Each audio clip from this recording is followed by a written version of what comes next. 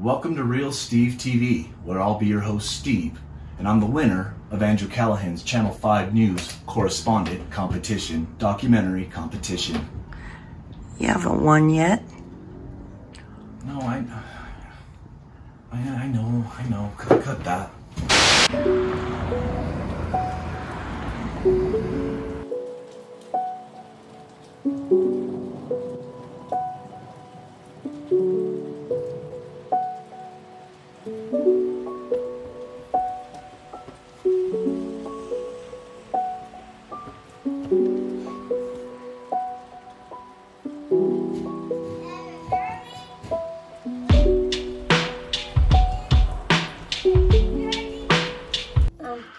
Right here and there and there and here and everywhere. He calls Bearface and Bigfoot. Yeah, he calls him that. After extensive research, we could find no evidence that Bearface has ever been called Bigfoot. That little kid was lying to us. I was probably about 11 or 12 years old, and I saw a bunch of graffiti artists doing a mural at a gym that our parents used to operate. And so after that, I was just like, I want to do that, and I kept my mind up to it, and I've done some of the goals that I've thought of what I wanted to do when I was a little kid, and now I'm here, you know, 20 years later, just doing what I've always wanted to and what I looked up to. So we're gonna go to the Acme Yards. It's like 1 to 2 miles worth of free range graffiti for the city, and it's at a scrap metal yard. A lot of the painters from here in Albuquerque have painted there, or either moved on or stopped painting, but I'm about that age where the painters that stopped painting are about in their 50s now, and I'm almost in my 40s. I have 4 days off to do art before I go back to the liquor store to stock for 3 days for 40 hours, almost a weekend. There's always time for art, and I'm always planning, so that's always good because that's just where my life has taken me. You know, I stay up late to work after the kids go to sleep, even if I get out of work itself and I have projects due or whatever. I stay up later than I have to then to get all that stuff done.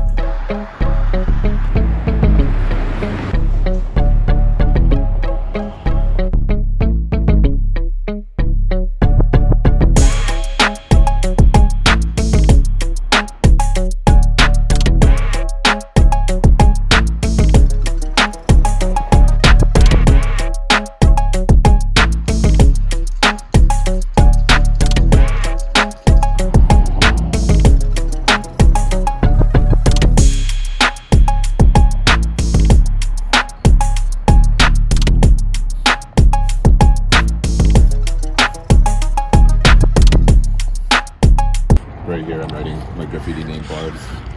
Like you were climbing a fence with barbed wire on it, or if you were out there fishing and you caught this and it really was eyeballing or really eye-seeing, so you really appreciate it and caught it.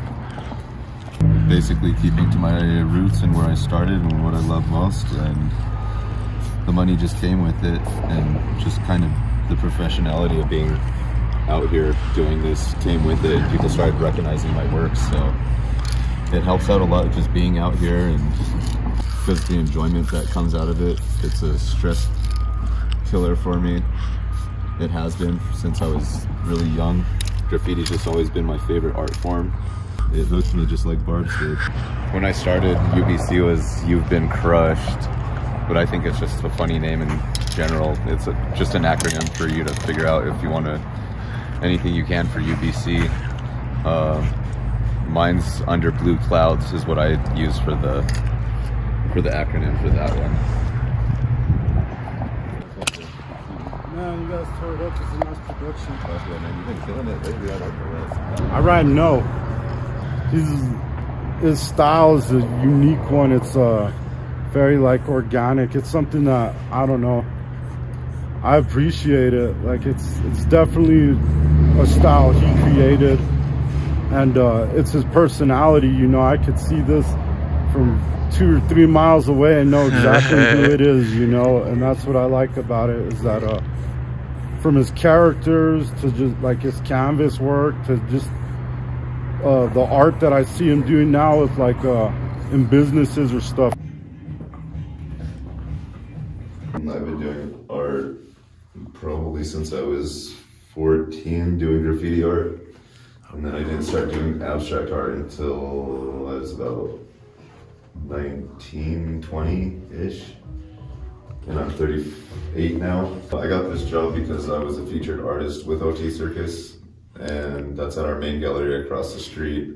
So that's when I just asked them what they were going to do about an art curator, and they told me to put on my suit and tie. And they hired me just because of my art reputation from the community. For this brief moment in time, getting your name up, you know, and it might get gone over. It's letting people know that you exist, you know.